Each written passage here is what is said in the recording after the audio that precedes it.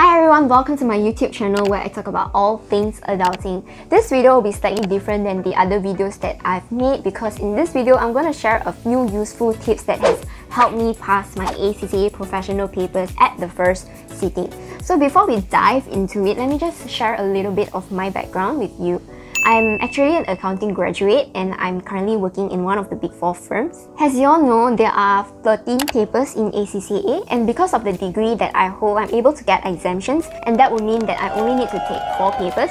The first 2 is the compulsory paper, which is the strategic business reporting, strategic business leadership, and lastly are the 2 optional papers. The first, it is Advanced Taxation and Advanced Audit and Assurance. So the intention of this video is not to brag about my achievements of passing ACCA in the first sitting, but it is actually, I understand that ACCA or professional papers is definitely something very difficult and stressful. So I just want to share a few useful tips that has really helped me in my ACCA journey so that it can also help you.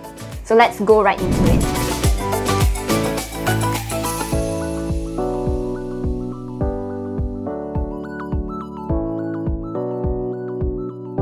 Information given is for general information and entertainment purposes only and does not constitute professional financial advice. All contents are unbiased unless mentioned otherwise. I'm going to bring you through how I personally study for my papers from 3 months before the day of exam up to the day of the exam itself. I had the privilege to study for my exams full-time, so I take my exams on a quarterly basis and the schedule is pretty hectic too, as there is a lot to cover within the 3 months time frame. Example, after completing the September exam, at the beginning of the month, you would have to start prepping for the December exam, which is around 3 months.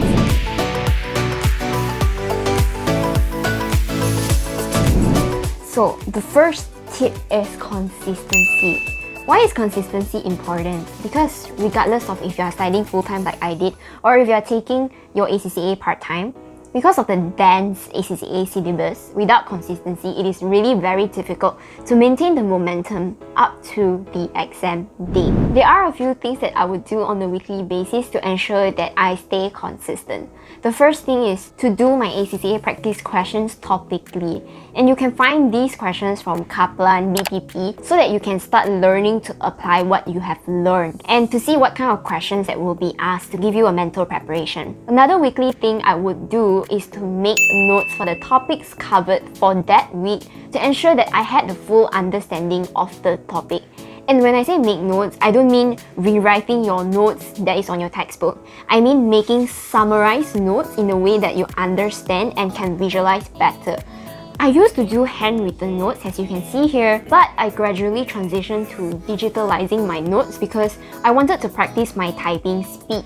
Because ACCA exam from now onwards is completely computer-based, so I need to start to speed up my typing speed with minimal error because time is of the essence.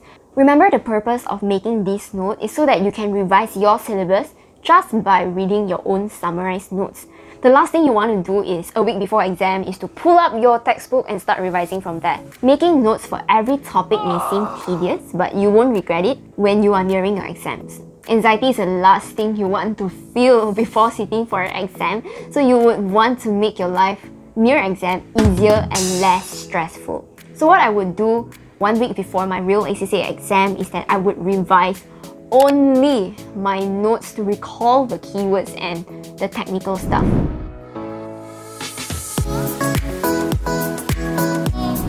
So the second tip is to do your mock exam.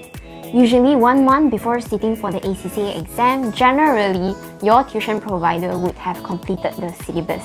So 1 month before my ACCA exam, I would start doing the past year paper that I can find on the ACCA official website. And hear this right, I would complete these papers in a full exam condition, meaning it is timed and done on my computer to simulate the computer-based exam setting.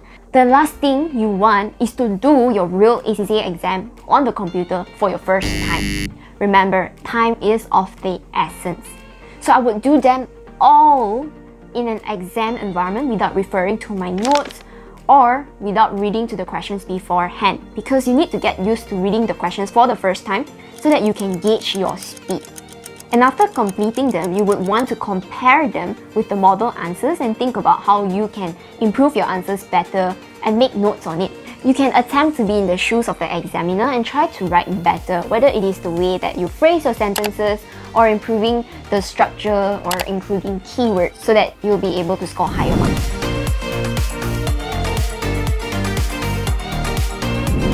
Tip number 3 is time management. As I mentioned multiple times before, time is of the essence.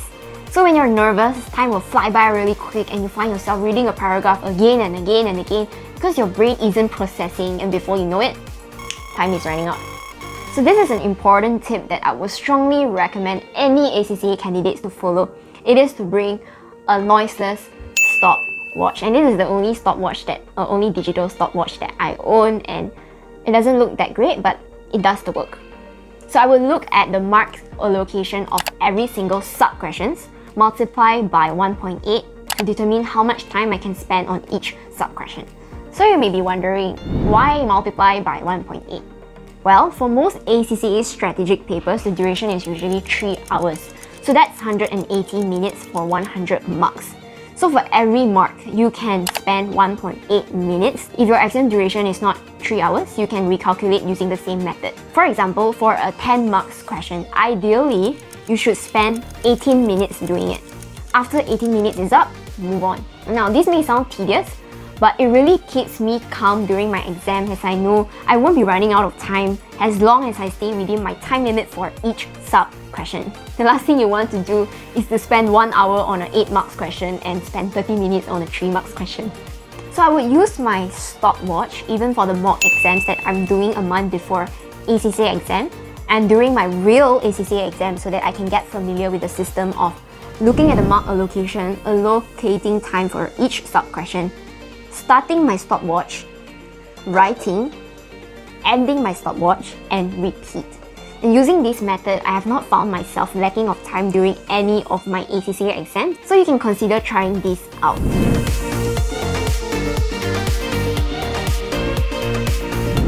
The fourth tip is to utilize the technical articles that you can find on the ACCA website. With ACCA Strategic Professional Papers, there are several technical articles related to your paper that you can find on their official website. And these articles are usually written by the ACCA examining team.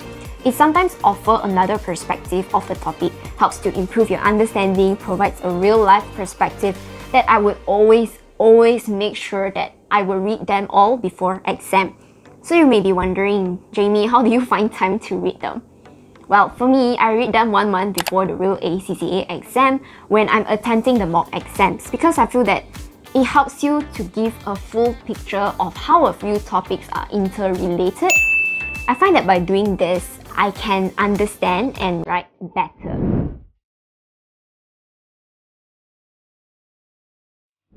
So, to summarize, the first tip, consistency, which is to do your ACCA topical questions on a weekly basis as well as to make a summarized notes. Second, it is to do your mock exam a month before exam in a whole exam environment. Number 3, it is time management. So bring your stopwatch and utilize it during your mock exam or your real exam. And lastly, it is utilizing the technical articles that you can find on the ACCA official website.